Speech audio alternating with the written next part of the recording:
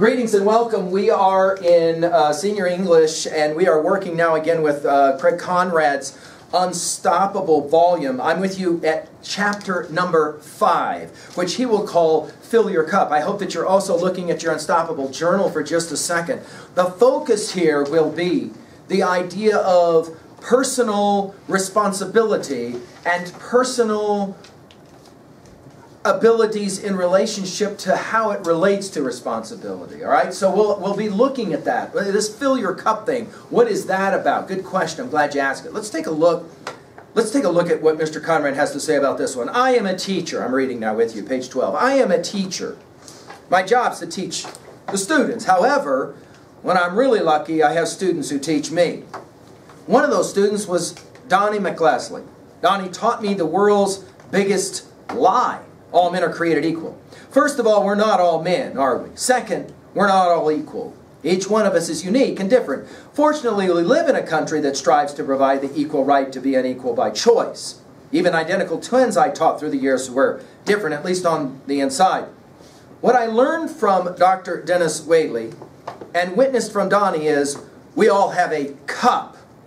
We're speaking now, obviously, in word picture, in metaphor here, right? We're not talking about a cup that is literal. We all have a cup. Your cup is your genetic makeup. It's all those things about yourself you can't change. Your sex, your height, your skin color. You can't change those, and then his joke, unless of course you're Michael Jackson. You got what you got. Some of you are blessed and have huge cups. You're intelligent, strong, fast, good looking. Others of us, like Donnie, well, let's just say our cups are not as big.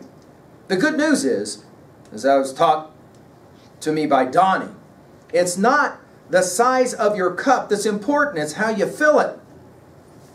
I think it's safe to say that in many ways Donnie didn't even have a cup. He had more like a saucer.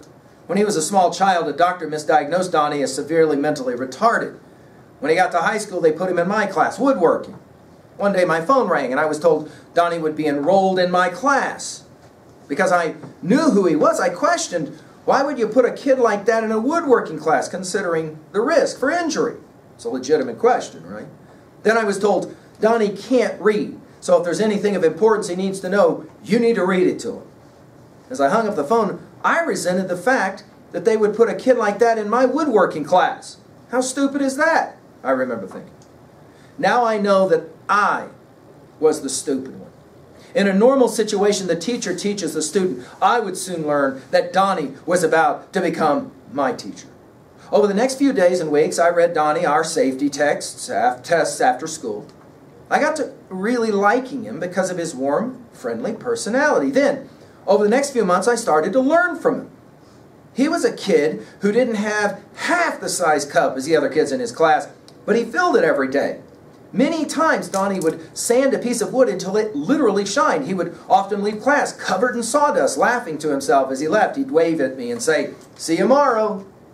Donnie finished all the required projects that year and made a spice rack for his mom as a final project. That spice rack never would have won a blue ribbon at an annual woodworking show. The drawers didn't open smoothly. It was a little out of square, but that didn't matter. Donnie put a lot of love, time, hard work into that spice rack, surprising his mom with it when he finished. She thought it was the best spice rack she'd ever seen. Best in the world, Donnie told me. I couldn't help wondering if Donnie's classmates were blind. Did they not see what just occurred here? Here was a kid with half the size cup they had, finishing his project. Some of them, the big cups, didn't even get their projects completed. They failed the class. They should have been embarrassed to have worked alongside Donnie, who filled his cup every day in every way. Donnie was also a wrestler, but his cup wasn't big enough to be on varsity. So even in his senior year, Donnie was on junior varsity. One day, he invited me to come to his one and only home match. I told him, "You bet, buddy, I'll be there for you." I arrived early and waited through all the other matches until the junior varsity heavyweight match. Donnie ran out onto the mat, stripped off his sweatsuit, and began warming up. This was going to be his one and only moment to shine. Donnie didn't have a clue what was about to occur. The other team didn't have a junior varsity heavyweight, so there was poor old Donnie, all dressed up and no place to go. He shrugged his shoulders at me with his head hung low as he walked off the mat. I shrugged my shoulders at him as if to say, "Sorry, Donnie, but there's nothing you can do about it." I leaned to my wife and whispered, "Gee, I wish there was something I could do." Many people say everything happens for a reason, but I never really gave it much thought until I was about to witness it for myself later that night. Perhaps those people are right. Maybe everything does happen for a reason. I don't remember why I stayed to watch the varsity matches. I only went to see Donnie that night, and there were plenty of other things I needed to be doing. Whatever the reason, I stayed, thank God. I did. Had I left, I would have missed the greatest moment that ever took place in our gymnasium during my 26 years of teaching. When the time came for the varsity heavyweight match, our guy was disqualified. The coach decided to substitute Donnie.